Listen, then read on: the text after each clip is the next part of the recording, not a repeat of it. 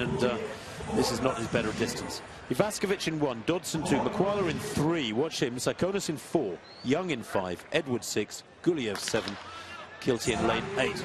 Well, away they go. Nobody really showing early on.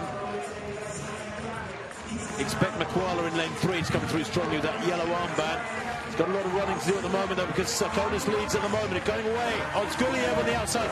Gulyieu tearing up the track. This is going to be quick. 19.87 from Gulyieu. Boy, oh boy. That is a new meeting record from Ramil Gulyieu.